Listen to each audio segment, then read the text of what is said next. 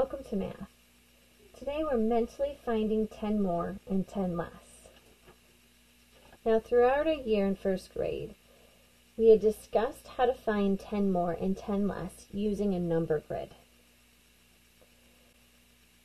Today, we're going to work on mentally adding 10 more and 10 less.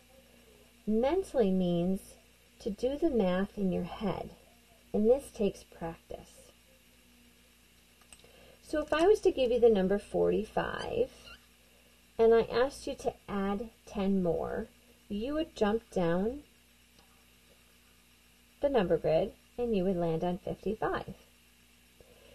If you were at 44 and I asked you to take away 10, you would jump up, and you would land on 35. So let's think about this. When you're mentally finding 10 more and 10 less, it's important to think about your digits. So to do that, I'm going to explain on the place value map. So I gave you the number 45. If I was to put the number 45 on my place value map, the 4 would be in the tens and the 5 would be in the ones. If I asked you to add 10 more to 45, again, we know that we're going to drop down, and then the number is going to be 55. But what changes? Does the tens digit change or the ones digit change? Yes, if you said the tens digit changes, you're correct. So we were at 45, we're dropping down to 55 because we're adding 10, and the 4 changes into a 5. The 1 stays the same, but the 4 changes into a 5. So if we were to add 10, our number would now be 55. Okay, let's look at if we subtract or if we mentally take away 10. So we're at 45, taking away 10. We know we're going to go to 35 because it's right above. However, look at the digits, the tens and the ones. Which one is changed? When you go from 45 to take away 10, and you land on 35, what digit has changed? Has the tens digit changed or the ones digit? If you said the tens digit, you are correct. Again, you're taking one 10 away from the 4, so it's going to be a 3. 35. Now, if I asked you to add 1 to the number 45,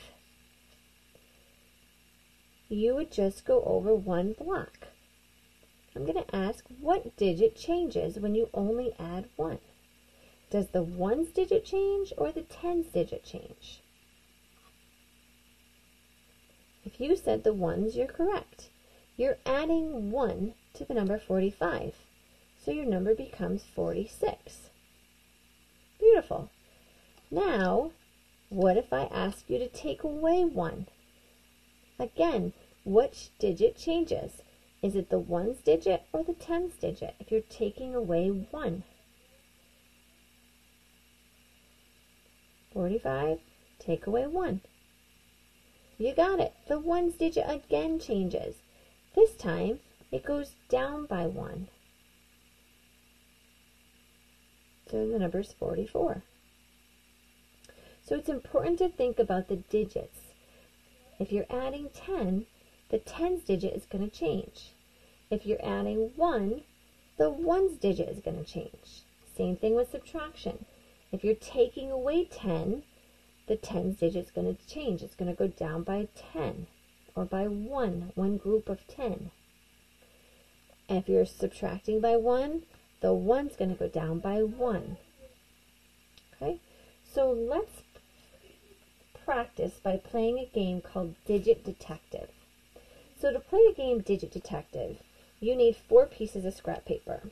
And on the scrap paper, I need you to add a -1 to one piece, a -10 to one piece, a +1 to one piece, and a +10 to one piece. Okay, and this game is pretty easy. When you start off, if you need to use your number grid and your place value mat, go for it. I'm going to use it just so I can show you, but the whole idea is to do this mentally. So once you're ready and you understand what you're doing, it's good to try to do it in your head. Mentally means in your head. So, first thing you need to do is have someone give you a number. Any number between 1 and 120 would probably be great. Okay? So, let's see, if someone gave me the number 76. And I'm going to use these little cards that we just made, and I'm going to pick one of them. And the card I picked said +1. So I'm going to add 1 to my number 76. So I know if I'm adding 1, the 1's digit is going to change. It's going to go up because I'm adding. It's going to go up by 1. So my 6 is going to turn into a 7. So let's use the number grid to see if I'm right. So we had 76. We added 1 hop. It lands on 77. So I'm correct. All right.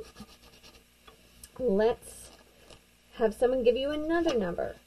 So what if somebody said, 27? I'm going to pick one of your cards. This time I get -10. So again, I'm going to think, okay, if I'm taking 10 away, I know that my 10 digit's going to change. Because I'm minusing, I know it's going to get smaller. So it's going to go down by 1. So what's 2 take away 1? 1, right? So my number's 17. Let's check that out. I was on 27. I took away 10, so I'm going to hop up to the hop right up above, and I land on 17. So is that what I got? You got it. So I'm correct. Yay! All right, let's do another one. I'm going to have someone tell me a number. The number's going to be 53. All right, so I got the -1 card. So I, again, know if I'm taking 1 away, I'm taking away from the 1's place. So if it's 3, I'm taking 1 away. 3 take away 1 is going to be 2. So this is going to change into 52. Let's see.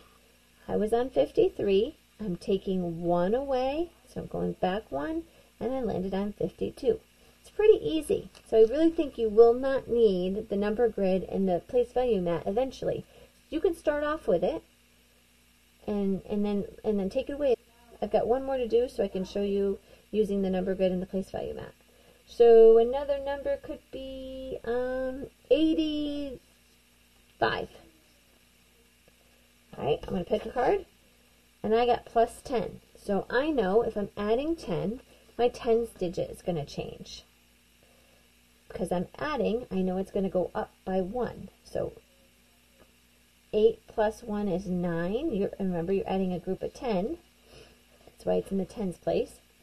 So my number is 95. So let's try that. I was at 85. I added 10, and I jumped down to 95. Hey, if you don't believe me, watch. 85, 1 hop, 2, 3, 4, 5, 6, 7, 8, 9, 10. See, I landed on 95. Every time, if you're adding 10 or subtracting 10, you're going to go up or down 1. Okay, 1 column. So, just have somebody call up a number. So let's do this one together. If I put these charts away and don't use them. So if somebody tells me the number 62, I'm going to pick a card. I got +1, so 62. I'm going to add 1 to the 1's digit. My number is going to be 63. 78. 78 minus 10. I know my 10's digit's going to change. So, and because it's subtraction, it's going to go down. So my number would be 68. All right. Let's see. Another number would be 33. 33. I'm going to add 10. So my 10 digit's going to change. It's going to go up by 10. So 33. I'm going to add a 1 to the 3. So my number is going to be 43. Okay, that's how you're going to play it. Someone's going to yell out a number. You're going to pick a card, and you're going to either add or subtract 10 or 1. Really focus on your digit, though, the tens digit or the ones digit. Which one is going to change? Which one's going to go up or go down? Okay, and then you have Math Journal page 182. So this is going to help you as well after you play the game. Write the answers, explain how you know. So again, number 1 is 84, take away 10. You're doing the same thing. You're going to try to mentally take away 10. 2, find 10 more than the number 39. 3, add 10 to 42. 4, find 10 less than 97. 5, subtract 10 from 61. 6, 23 plus 10. And then it gets a little trickier. So now that's 75, take away 20. So remember, 10, 20, you're doing 2. So here's 75, you're going to add 2 to the 7. Here's 56 minus 30, you're going to take away 3 from the 5.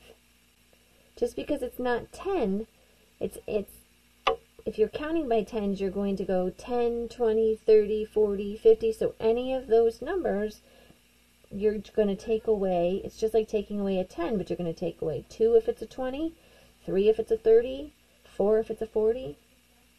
Okay? So it's not really any different.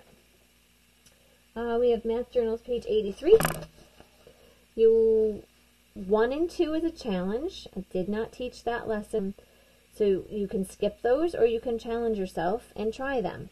Okay, it's not going to hurt you to try it. 3, find the rule, find the missing number. We definitely did that towards the beginning of the year.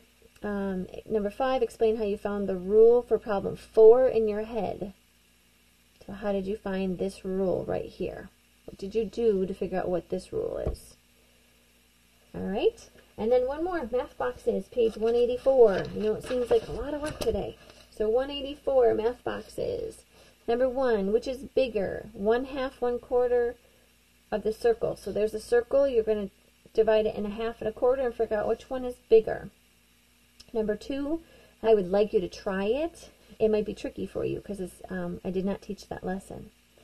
Number 3. Looks like a word problem, but you're going to fill in the chart. And you're going to label, this line right here is labeling that chart. Alright, so you're probably going to use some tally marks, I would say. Let's see what it says. Complete the tally chart. Yep, so you're going to put some tally marks in here after you read how many. And then you're going to label the tally chart. 4, write a question you could answer with this graph. So you're going to write a question that if you asked somebody this question, they could look at this graph and answer it. And then number 5, explain why this is not a triangle. Why is this not a triangle? Draw lines to make it a triangle. That seems pretty simple. All right, I think that's it. Pretty long lessons today and a lot of work, but I think you can do it.